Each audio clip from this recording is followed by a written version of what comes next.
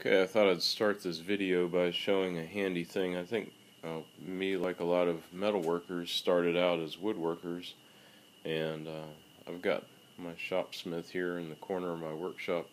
I made a handy blueprint reading and project preparation table. I just took a piece, I think it's a 2 foot by 4 foot piece of nice plywood, put a couple of pieces of wood on the side that make a nice tight fit around the actual fence of the table, excuse me, of the shopsmith, so it makes a nice blueprint table. And I've got laid out here, this is the current project. These are 5/16 inch globe valves from PM Research in New York. I got a whole set of them. Here's got 2 sets of the 5/16 as well as some of the fittings. This is the 1/4 inch size, and I got 2 sets of globe valve kits as well. And then I had bought this years ago, which piqued my interest in it. These are the 3/16 inch size, and I ordered some fittings to go with that as well.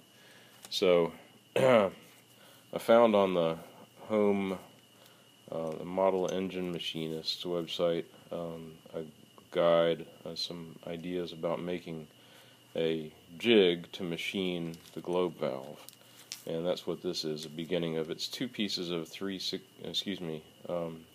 inch thick aluminum that first I crazy glued together, then I machined them to size. It's roughly 1 inch by 1 inch, actually 5/16 on this side, just a little bit longer than that on the tall side, which doesn't really matter. And I've got it screwed together with a couple of 440 screws, which, as you can see, I should have placed higher up because I had to grind them down so they'll clear. Anyway, I'm getting ready to open this up, and I'll do that. I'll show that in my next video. If I make a nice jig to hold the globe valve so that I can machine the globe valve.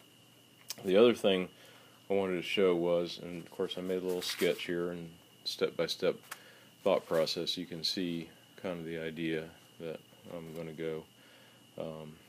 And these are the plans. They send you a nice set of plans from PM Research. So anyway, thought I'd show this.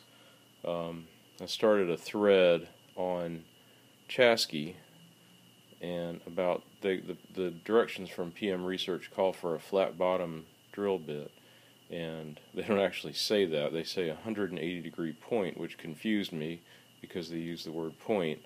But the purpose of this is apparently to make a nice flat surface for the bearing, the spindle to open and close.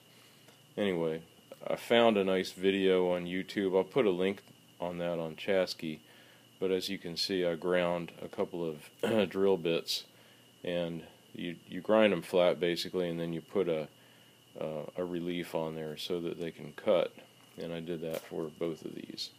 So I hope you can see that. I'm doing this single-handed here.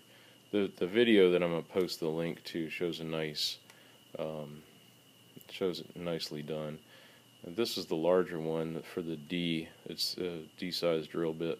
I actually gashed the center of the web like you would do for an end mill. But the bottoms are flat. I checked them with a square, and I put a relief on them, and hopefully they'll cut well. So next step in the process is to hollow this baby out and make a nice jig to hold the valve body stable, and then I can start machining it. So there you go. Updates posted soon. Thank you.